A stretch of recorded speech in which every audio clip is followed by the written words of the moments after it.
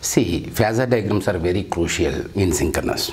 Okay, without phasor diagram we cannot get any conclusion, and frankly speaking V and inverted V curves are not at all required. We are going to solve all the problems, okay, of gate standard, and theoretical problems also we are going to, theoretical analysis also we are going to do, but for all those V and inverted V curves are not at all required. Okay, see, if it is a generator, okay, for example, let me think of this. Okay, generator connected with infinite bus only we are going to deal in this concise sessions. Okay, VT at an angle 0, and my current is like this, for example IA1. Okay, so 90 degrees to IA, 90 degrees to IA, 90 degrees to IA, IA axis will be there. Is it generator or motor? Generator. Why? EF from here is leading. Okay, so this is going to be EF. Now EF is leading VT, means that it should be generator. This is going to be delta and this is going to be pi. Okay, for example, in this active power is constant, P is going to be constant, let us consider. Okay, excitation is variable, let us consider. Excitation in the sense IF is going to be variable. IF is variable means that EF should be variable. Okay, now P is constant. What is P? Already we know that EF VT by XS sin delta. VT is infinite source constant, XS is going to be machine constant, so directly proportional to EF sin delta. Okay, so P is constant means that EF sin delta should be constant. Okay, so what is EF sin delta? EF delta opposite VF sin delta. So this is EF sin delta, which is related to active power.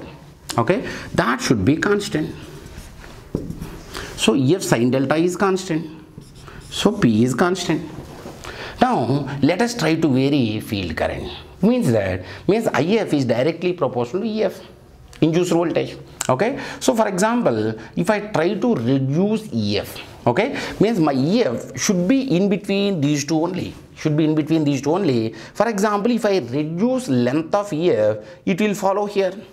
For example, EF is here. This is going to be EF2, EF1. Okay, so EF2, length of EF is reduced or not? Yes. So field current is reduced.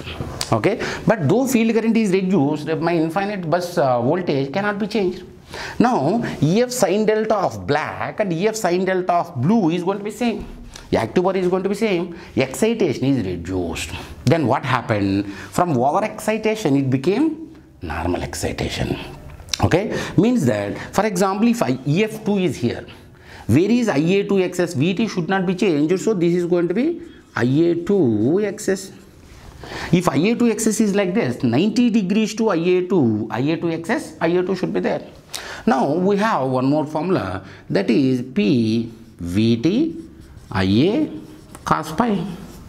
So P is constant, means that anyway VT is constant. In the given problem P is constant, VT is anyway constant, so that means that IA cos pi should be constant. Okay, where is IA cos pi? IA1, pi 1. So IA cos pi. So this is going to be IA cos pi. IA cos pi should be constant. Okay, so the moment P is constant means that EF sin delta should be constant, IA cos pi should be constant. Okay, now for example, if IA2 XS is like this, okay, actually few people, because of their previous friction, few people may not understand at starting. Okay, the advantage of this particular recorded sessions is you can revise, you can redo, rewatch multiple times. So take that advantage and try to rewatch the video again and again and again till you get proficiency here. Okay, so if IA2 XS is here, IA2 should be 90 degrees to IA2 XS, and IA2 should be here. Now if you see active power, IA cos pi, IA1 cos pi 1 and IA2 cos pi 2, which is cos pi 2 is going to be unity here, is going to be same or not? Yes. So active power same is maintained. Now let us think of, for example, If EF2 length is reduced, this is EF3. Okay, so length of EF is reduced. Now IA2 axis should be like this, IA3 axis. This black is IA3 axis, 90 degrees to here, 90 degrees to here, going through here, 90 degrees no here. Now 90 degrees to here, this is going to be IA3. Okay, so IA1 cos pi 1 equal to IA2 equal to IA3 cos pi 3 is going to be same. Now for example, if I reduce EF, this is called as EF minimum. Okay, if it is EF minimum, okay, so my length of EF is reduced, length of EF is reduced such that EF minimum is nothing but EF sin delta. Okay, now if it is here, my IA VT should not be changed, EF is here, so 90 degrees to here, this is going to be IA3 axis, 90 degrees to here is going to be IA3 or IA4. Okay, so this is 90 degrees. Now if you see, means IA1 cos pi 1 equal to IA2 cos pi 2 equal to IA3 cos pi 3 equal to IA4 cos pi 4. Okay, so active power here or active power here or active power here or active power here is going to be same, but reactive power, if you observe, okay, what is reactive power equation? Q output is going to be VT by XS into EF cos delta minus VT.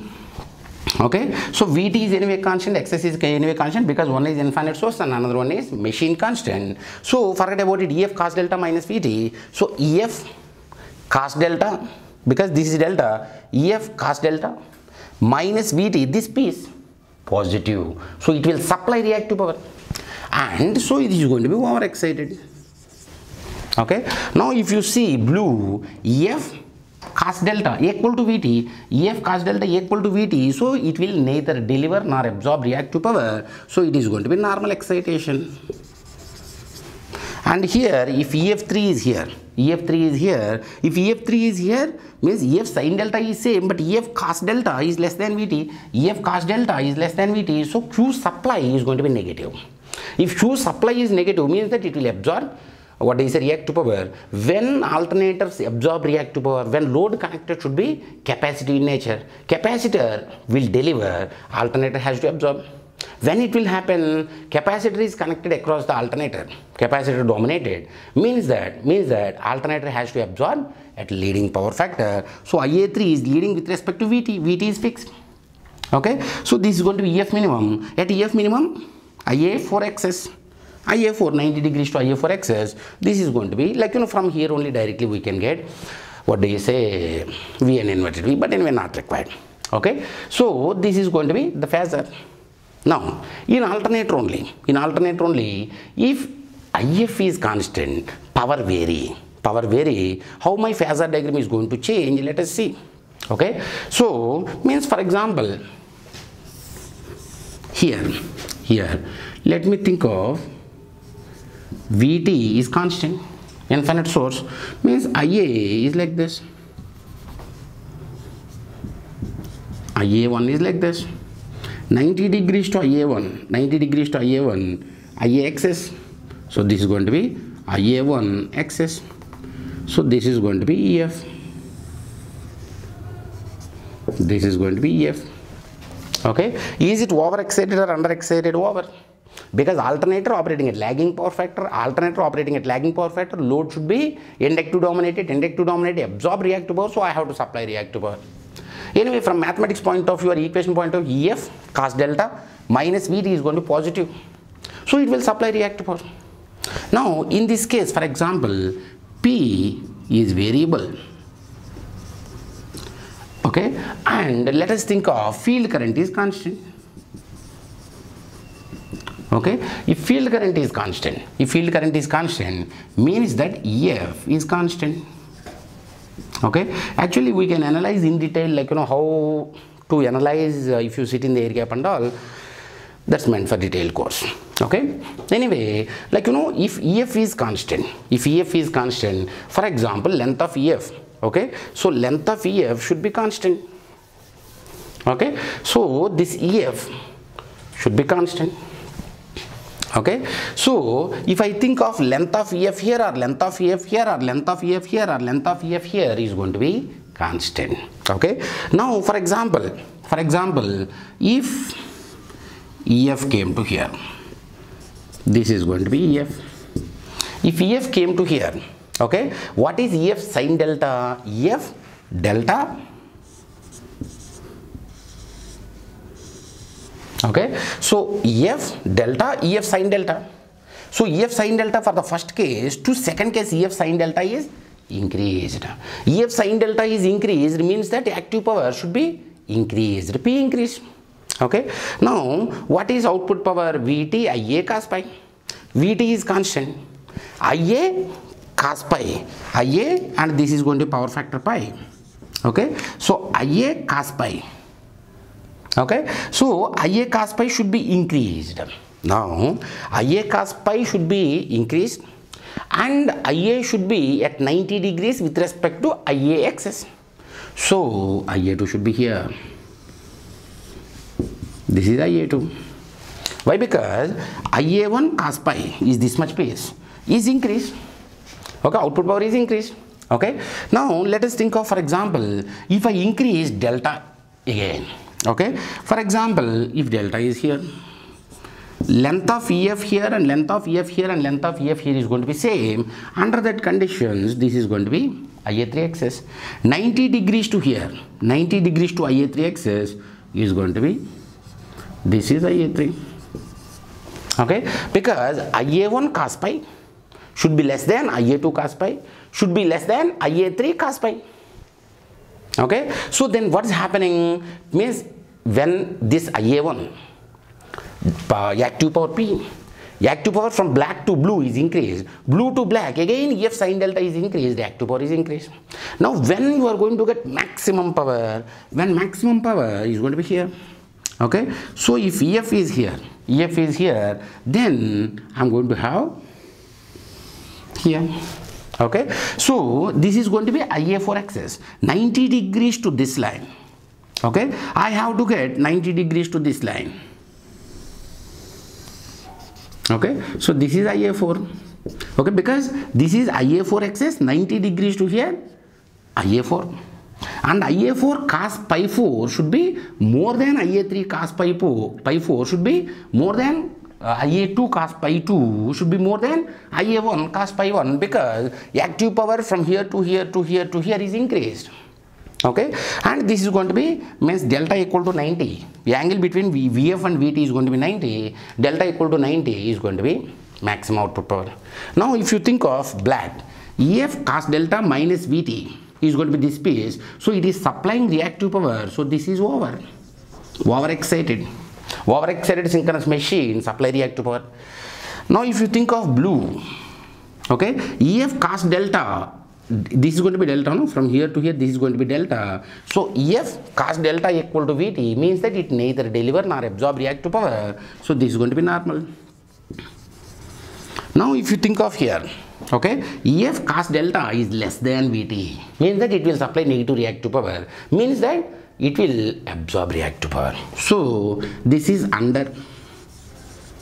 Okay, and here also this is under only because EF cos delta, delta equal to 90 degrees, cos delta is going to be 0. So EF cos delta minus VT. Okay, so EF cos delta is going to be 0. Okay, so in this condition it will, like, it is also under excited only because negative reactive power it will supply or positive reactive power it will absorb. So ultimately here this is going to be P maximum conditions. Okay, and there is no difference between motor and generator. Okay, so in motor, for example, if you try to draw, okay, in motor what will happen, like, for example, if I think of VT here, okay, maybe let me think of IA is leading, IA1 is leading, 90 degrees to IA1 going through VT. Okay, now EF should I draw on left side or right side? Right side. Okay, why? Because EF should lag behind VT in motor, so EF should be here, means that IX should be here. Okay, you don't bother about Vt minus Iaxs or Vt plus Iaxs is going to be Ef and all, don't bother. Okay, because while writing the equations will take care. Okay, now ultimately Ef should lagging motor, Ef should lead generator. For example, in this case, same story. For example, P is constant. Okay, so P is constant. P equal to constant means that Ef sin delta should be constant. Ef sin delta should be constant. So Ef, angle between Vt and Ef is delta, angle between Vt and Ia is pi. Okay, so Ef delta, Ef sin delta, so Ef sin delta should be constant. Ef sin delta is going to be constant. Okay, now for example, Ef is variable here. Okay, so for example, Ef or If is variable. Okay, if it is variable, what will happen? Like, length of Ef I can reduce. Okay, because by reducing field current. Okay, actually if you guys definitely have some friction kind of stuff here. Okay, but don't bother, this is enough to solve problems in your GATE examination. Okay, now for example, this is Ef2. Okay, so if it is Ef2, length of Ef is reduced. Okay, and the moment power is constant, Ia cos pi should be constant. So where is Ia cos pi? Ia pi, Ia cos pi.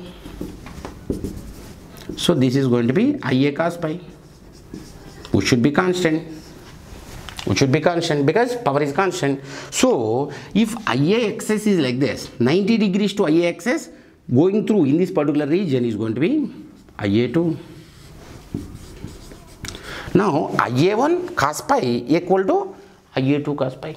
Now for example, if I try to reduce, this is going to be Ef3, this is going to be Ef3. So Ef1 is more, Ef2 is less, Ef3 is still less length. Okay, so this is going to be Ia3 axis. Ia3 axis means that 90 degrees to Ia3 going through in this particular Ia cos pi is going to be Ia3. Okay, now for example, if I think of F minimum, okay, so this is going to be F minimum. Okay, if it is F minimum, F sin delta is going to be F minimum. Now if it is F minimum, this is going to be Ia axis. 90 degrees to Ia axis